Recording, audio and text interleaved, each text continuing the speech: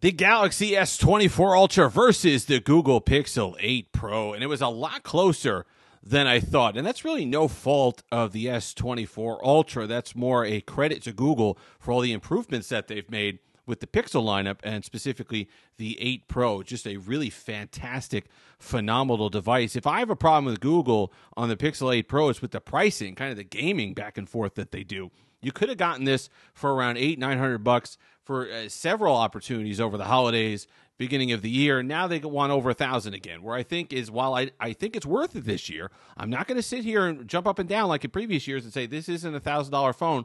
It absolutely is. They give you a lot for the money. I'm just saying that given how Google goes back and forth with sales, you should do yourself a favor and wait for this to be in the $800-900 range. And with the S24 Ultra, $1,300 is way over the mark, so you're going to want to get a good trade-in deal or something like that in order to buy this device. Now, a lot of surprising things about these two devices. Like I said, mostly on the Pixel 8 Pro side, where we're talking about the comparison. Let's talk about the build. You got the titanium on the S24 Ultra. That's new this year. You're still getting the aluminum. It's still a premium finish. All the rest of it, you're going to need the Gorilla Glass Victus. You got Gorilla Glass Armor over here. To me, they don't make that much of a difference. They focus now more on shatter resistance than they do scratch resistance, which has annoyed me for a while now. But you're getting pretty much the same on both of these. I don't think you're going to find an issue. If there is a fault with the build quality on the Pixel 8 Pro, it is the camera visor, or the aluminum, or whatever they use on the camera visor, dings up. You breathe on it, and it's going to show scratching and marking. But if you had it really hand on heart, if you had to tell me to choose between the two, I really like the refinements that they made with the Pixel 8 Pro. I like how it has a flat display, but kind of the curved glass in the back, a nice feel in the hand, excellent. Whereas the S24 Ultra can feel a little bit bigger, and even though it is curved, the titanium's curved a little bit, you're going to get kind of that sharp note feel. But if that's what you're used to, then you're going to love it on the S24 Ultra. We talked about the price between the two display. Let me tell you something. This is something that I did not think I would ever utter. This is a statement that I never thought I would get to the point where I think I prefer the display on the Pixel 8 Pro over the display on the S24 Ultra. And this is after the update.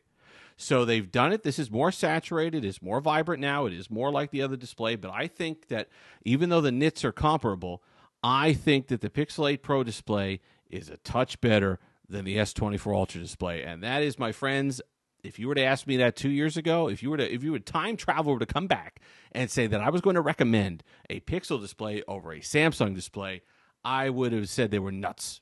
I would have said they were nuts. Would not have believed you for anything.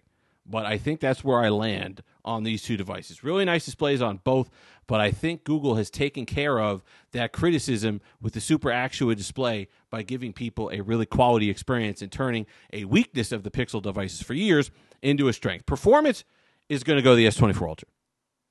Performance has been excellent on the Pixel 8 Pro. I'm not complaining about performance on the Pixel 8 Pro. Both do a phenomenal job on 90% of the stuff you're going to want to do. However, if you are a gamer, you're going to want the S24 Ultra. You're going to get more horsepower out of it. You're going to get more frames. There's going to be more to like here with the S24 Ultra as opposed to the Pixel 8 Pro. A little bit of overheating here when you're talking gaming, a little bit of slowdown, a little bit of throttling that you don't get over here with the S24 Ultra. So if you're a gamer, no brainer over here. Now, I'm not too worried about the on-device stuff, the kind of intensive stuff.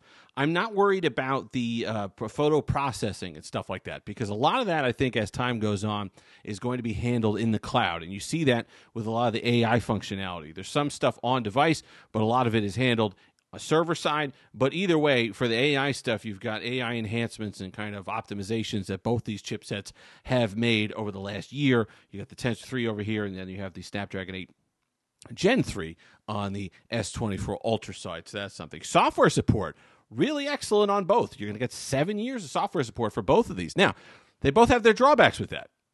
They stopped the features on the S23 Ultra, so you're going to get the AI stuff on the S23 Ultra, but not on the S22 Ultra, which, okay, 7 years of software support, but if you're only doing the latest and greatest stuff a year or two back, that's kind of a deterrent. Same thing over here. So while Samsung might start charging for certain things or whatever else they're going to be doing, I don't know. But over here on the Pixel 8 Pro, well, the Pixel 7 Pro, the Pixel Fold A $1,500, $1,600 device from over the summer is not getting a lot of the stuff yet. So kind of question mark. So yes, software support, new versions of Android, all the rest of it, but will we be getting the latest and greatest AI enhancements as well? That's a question mark, but it's good to see software support being a factor and kind of an advertising point for both of these devices. Battery life, phenomenal on both. Tick better on the S24 Ultra? I believe so, about a half an hour, but you're both getting, especially if you're careful, you're both getting about 8 hours of screen on time, which if you can get that, a typical workday, whatever else, if you're doing that, you can get a little top off going. The charging speeds on both are not phenomenal. Better over here on the S24 Ultra, but still 45 watts when we see 80 watts, 100 watts out of the competition. Nothing to write home about. So it's not something I'm going to jump up and down and say it's a huge advantage recharge-wise on the S24 Ultra. However, if that's a big deal for you, a little faster over here. But battery life, really no issues between these two devices. You're going to love the entire full-day battery without much issue. Camera. Okay. We'll throw up the shots. This is after the camera update on the S24 Ultra. Okay, so that camera fix. I noticed that Samsung kind of went back to the saturated stuff. I was not noticing that as much before.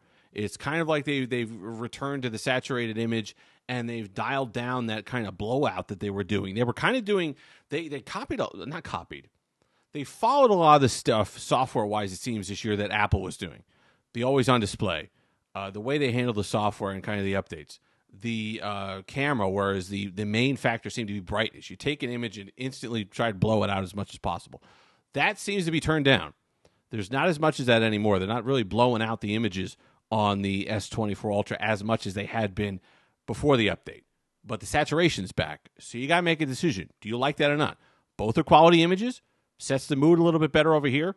It's still sharp. It's still clear. It's still representative. But as far as the raw image is concerned, if you're somebody who puts these in a software program, if you're somebody who is an artist, if you're somebody who the color accuracy is absolutely the main thing that you're looking for in a camera, you want detail, you want color accuracy, and you'll do the rest in Lightroom, then you're going to want a Pixel 8 Pro. I still think that's the best. Video is going to be a wash to me. If you're a big nut on video, then buy an iPhone.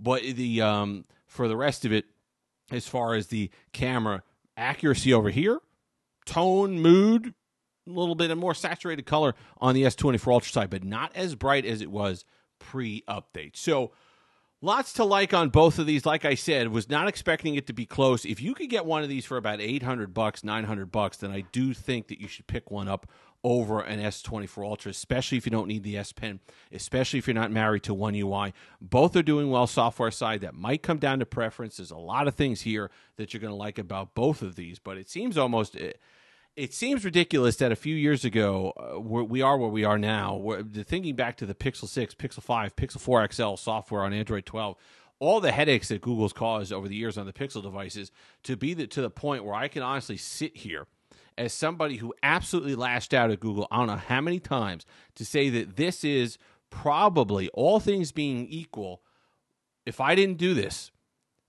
review phones, write about phones, all the rest of it, I would probably still have the Pixel 8 Pro in my pocket. And that is saying quite a lot. If you've made it this far, like, comment, subscribe, all that fun stuff. Until next time, have that Steve-licious day.